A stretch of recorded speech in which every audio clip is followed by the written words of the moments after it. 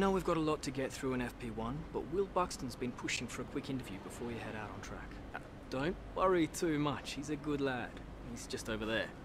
These media appearances are important for a few reasons. They'll help build your profile and your brand. Plus, your team will get a real boost to their motivation if they hear you praising them. Will, as promised, sorry to keep you waiting. Ah, mate, not a problem at all, not a problem. Look, we've got to be out on track in about 5 minutes for FP1, so we can only spare you a couple of minutes max. Is that going to be enough time? More than enough, we're already set up. Cool, let's go. Set.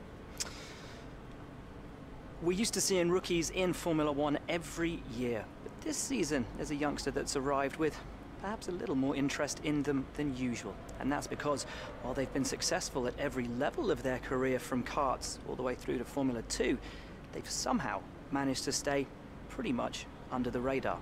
They don't have that luxury anymore though. They're in Formula 1. Millions of people around the world watching their every move, both on and off the racetrack.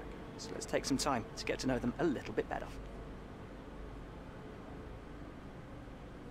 So tell us a little about yourself. What's the thing you're most excited about being here in Formula One?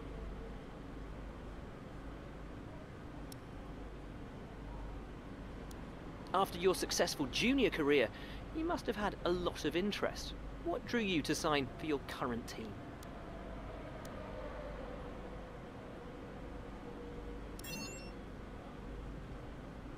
What would you say is going to be the biggest challenge for you this season?